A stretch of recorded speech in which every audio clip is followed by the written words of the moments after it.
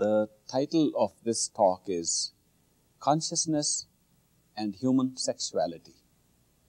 Human sexuality has been discussed in many ways. If you look at some of the old texts of Sanskrit literature, you will find some very valuable documentation on what the original writers thought about human sexuality. Many writings of the early days did not differentiate too much between love and sexuality, considered sexuality as a part of love on the physical plane, and thought that human sexuality could be considered the opening of the road for love at the higher spiritual levels. In India, you can go to several temples and you will find they depict sexuality as part of the worship of the Lord.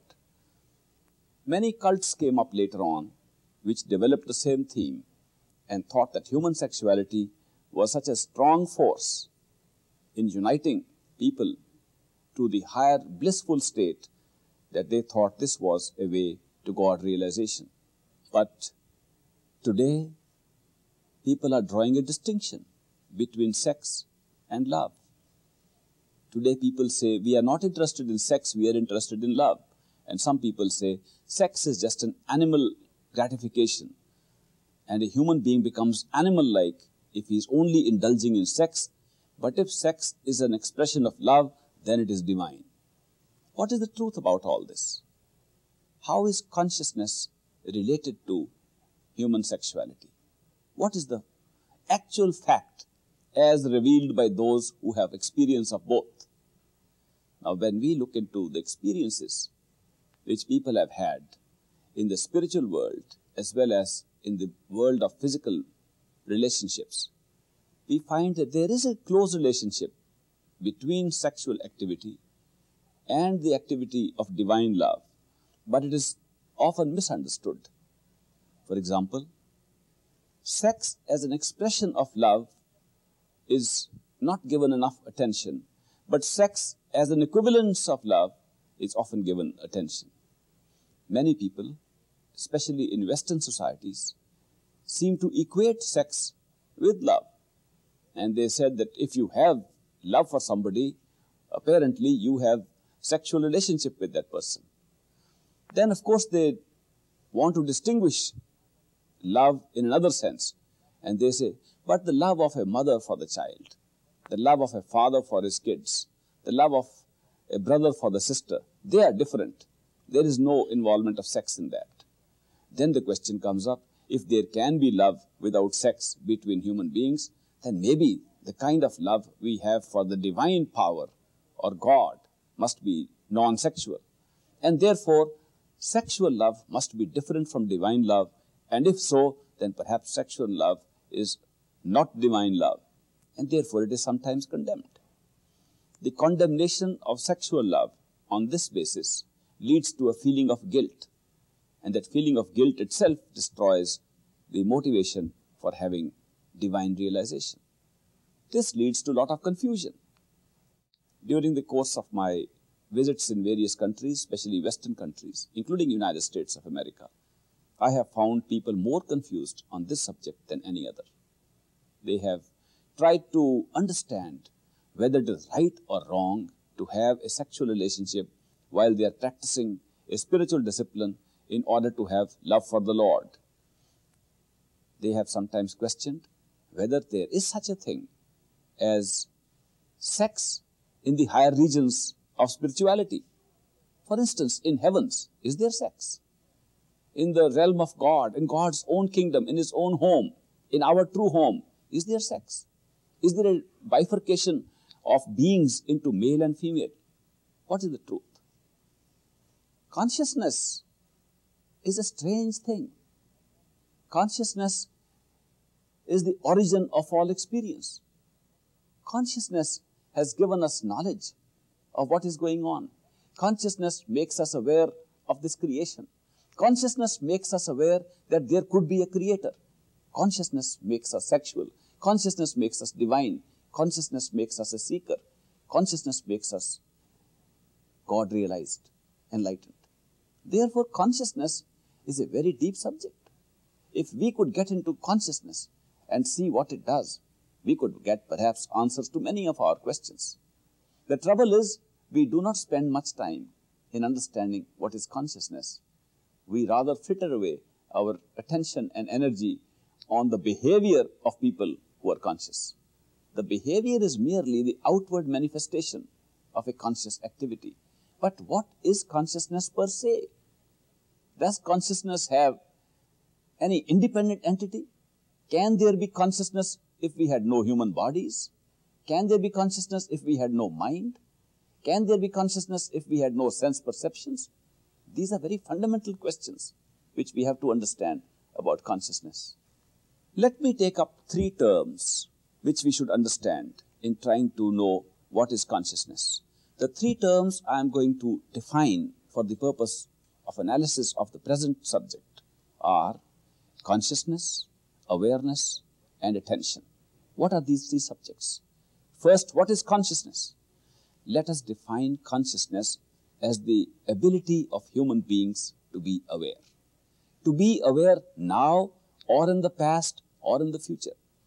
Consciousness is not only present awareness, it is potential awareness, including awareness of the past through memory and including awareness of the future through foreseeing.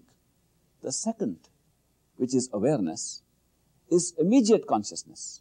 It does not include something that is already forgotten. It does not include subconscious. It does not include the future. It does not include what is still to happen. Awareness deals with what is happening now, what we are aware of now. And we shall confine our discussion of this word awareness to this definition. Awareness then is present or immediately available consciousness.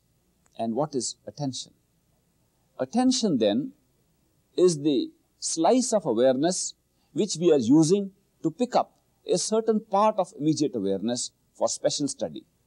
For example, if I have this table, chair around me, and I want to study particularly the flowers next to me, my attention goes on the flowers, whereas I am aware of the entire room, entire setup.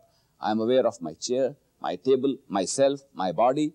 But when I want to look at the flowers and be concerned with them, the flow of attention to the flowers makes these the subject of greater awareness than the rest. Although I may be aware of everything, I become more aware of something where my attention is drawn.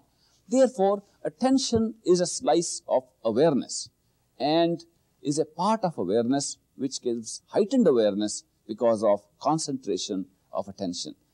Thus, the three words, consciousness as potential awareness, awareness as immediate consciousness, and attention as the slice of awareness where we are concentrating the pickup of that awareness, these three words we will use in this sense. Then consciousness in fact includes past, present and future awareness, and therefore is a total subject, a total storehouse from where we can pull out any knowledge that we require. Now, what is the knowledge that really gives us an insight into the origin of our experience, into the origin of creation? First of all, let us be clear that we do not know this creation except through our awareness. We only know that part of creation of which we are aware. Today, we are aware through our own sense of perception and through the instruments we have designed of a certain dimension of this universe. That is all we know of this universe. When we speak of how big the universe is, we speak only of what we know through our awareness and consciousness. There may be part of the universe we are not aware of now, but when we talk of the universe, we talk of that which we are aware of. And therefore, this universe comes into being because of the limitation imposed upon our awareness through the conscious process. So consciousness to that extent could be considered the creator of the known universe. There may be a universe beyond, but when we speak of the known universe, it is confined by what consciousness can give to us. But what is consciousness? If consciousness limits the size of the universe, obviously it is necessary to study the origin of consciousness in order to know how it created the awareness of this universe and how it limits its size. How can we study consciousness? How can we have access to this thing called consciousness which seems to originate all experience? One of the easy ways would be to go back to the source from where consciousness seems to operate. In human beings, in the physical world, in physical bodies, consciousness seems to operate from the head, from behind the eyes, as if there is some focal point right behind the eyes from where we are becoming conscious, becoming aware of what is happening around, where the thought process takes place in order to contemplate upon what we are becoming aware, where the intuitive hunches come, giving us knowledge which we cannot explain. It looks like there is something in the head, something behind the eyes, somewhere in the middle of the head, somewhere in the brain, that seems to be the focal point from where consciousness is operating. If this is true, then it gives us a clue as to where we should proceed in order to understand consciousness. The mystics and masters of the East, who have gone deep into this question of consciousness, they have said that this is precisely so. If you want to find real knowledge about consciousness, about yourself, about creation, about the Creator, the best place to investigate is inside your own body, inside your own head, behind the eyes. They have made it so specific that they have said that these eyes are merely windows, and behind the eyes there is your natural seat, natural location from where you operate as a conscious being. They in fact go that far as to specify how far removed from the surface of the eyes must be that seat where consciousness operates. And they give an example like this. They raise their hands and they said, here are the two fingers.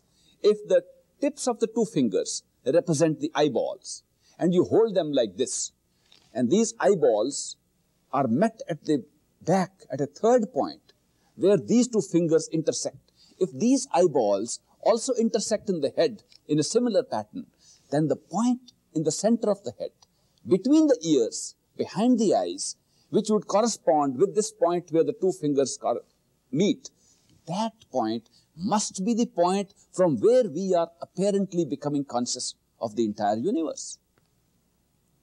Many mystics and masters have referred to that point as the third eye.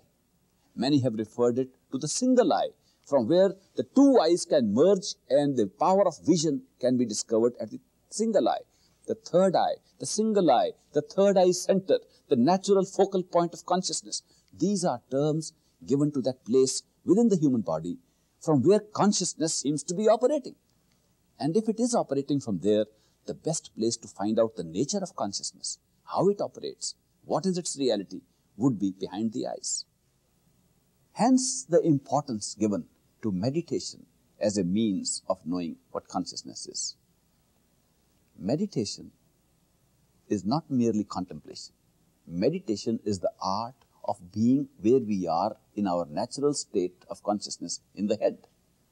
A person who can withdraw attention and therefore his awareness to the center of the head, at the third eye center, at the single eye center, is said to be practicing meditation.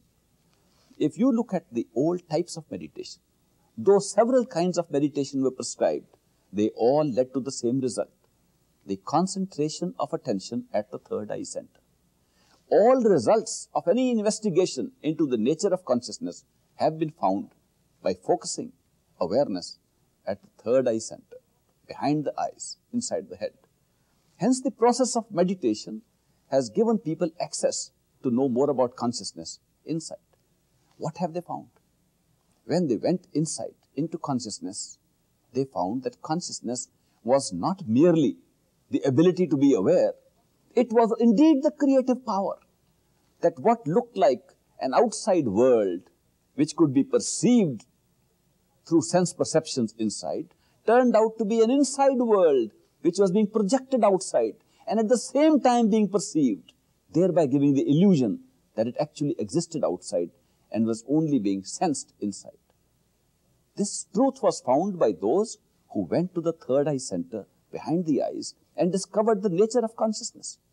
So they found that consciousness itself is the creator of all that we can experience. The consciousness is the creator, the consciousness is the experiencer. The consciousness simultaneously projects the experience outside the body and simultaneously picks it up as the experience in the body. This strange functioning of consciousness they discovered by actual meditation at the third eye center behind the eyes. But they gave a good example of how we can verify this statement, even if we do not meditate. They said, when we go to sleep at night and have a dream, the whole dream seems to take place outside of the body which we adopt in the dream. It looks like we can run around, we can see things, we can meet people, we can fight with people, we can argue with people. All those things happen while the dream lasts. When we wake up in the morning, we find we created the dream ourselves. We find we created that body ourselves. We find that there was nothing outside of ourselves that made the dream. The whole dream took place within the mind inside our head in the body that went to sleep. Therefore, though it looked like outside, it was actually inside. The dream appeared to be outside, it was actually inside. And these mystics and masters who have experimented and personally verified how consciousness functions, they tell us that this so-called physical level of creation, this physical experience of this world functions in no different a style than the functioning of a dream. This is indeed a higher self of ours, sleeping in a higher body, which is giving rise to a dream-like sequence which we call the physical experience. But physical experience looks so real. How can we find out it is dream-like? It doesn't look like a dream. Well, the answer is, the dream looks real also while we are sleeping. During the dream is as real as the physical universe. It is only when we wake up that we discover it was a dream. Similarly, if we have to find out that the present experience in this physical universe, in the physical body, is a dream, we have to wake up to a higher level of consciousness. These mystics and masters have indeed woken up to higher levels of consciousness. They have not only woken up once, twice or thrice, but have woken up several times to discover that this creation is not a one-time dream, it's a dream within a dream within a dream within a dream. Therefore, you can have successive layers of wakefulness, thereby going into successive layers of true consciousness or our true nature of the self. In the ultimate analysis, they find that consciousness is a single unit. There is only one consciousness that created everything, that there is nothing besides that consciousness. And that consciousness we call God, that consciousness we call the Creator. It is from there that everything is created. Now, what process is used by consciousness to create everything? The process of creation from the absolute consciousness, the single consciousness, is the process of love. What is love? Love is the desire to be one if you are separate. Love is the overcoming of loneliness. When we are lonely and want to overcome loneliness, we need love. We need to love, we need to be loved. If consciousness was single and one, loneliness was obviously inherent in that consciousness. If loneliness was inherent, an illusion of there being company was also necessary. Consciousness, just by being conscious, has to be conscious of something, and therefore what it creates by virtue of its being conscious is the companion of consciousness. If there is a companion of consciousness, which is the creation of a conscious entity, then that companion and consciousness must have love in order to experience the extinguishing of loneliness. This is so natural that if we understand the nature of consciousness, we will find that all creation must take place through the process of love. And that is true.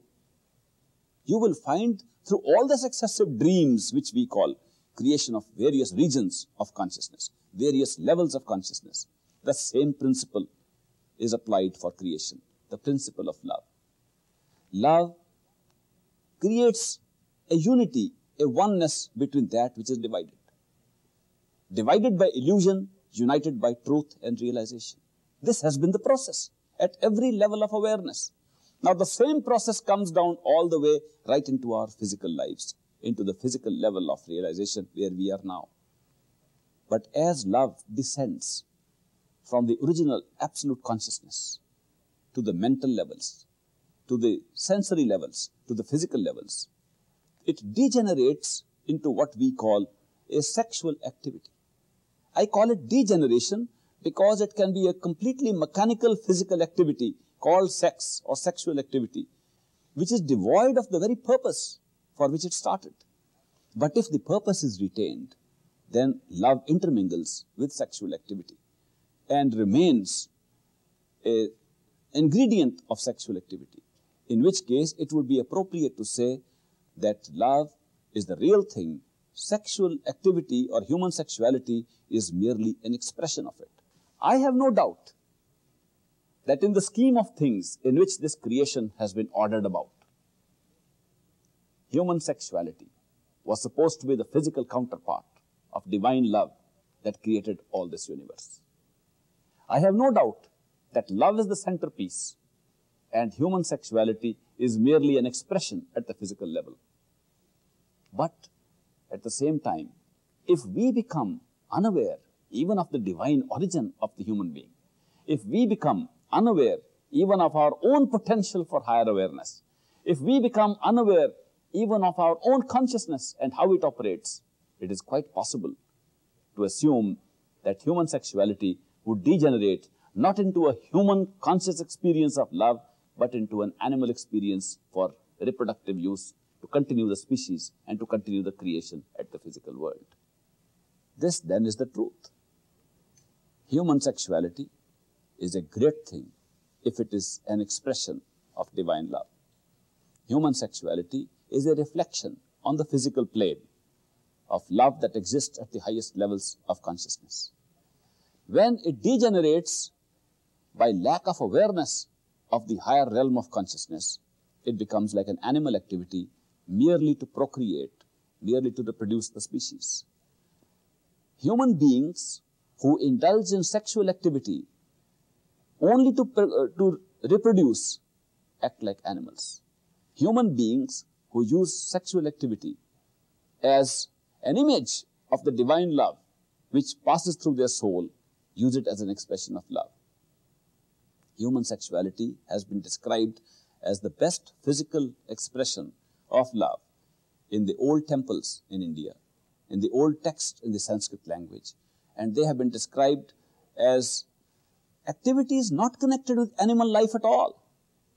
On the other hand, the same texts have also said that in case you degenerate to the animal level and lose sight of your origin, lose sight of higher consciousness, you would not have the experience of love through human sexuality, but only animal attachments for the purpose of reproduction.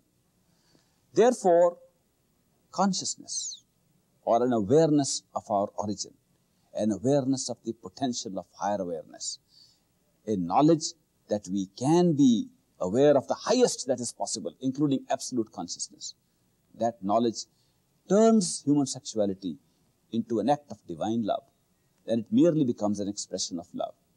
Lack of that consciousness, lack of that awareness can reduce human sexuality to an animal activity. This is the time when we should distinguish between these two things. When the material forces are keeping us away from higher values of consciousness, the danger that we may degenerate into animals is very strong. This is the time when sexuality should be studied as a means of understanding what true love is. True divine love with higher consciousness is expressed in human sexuality, the lack of it in animal passion. Thank you.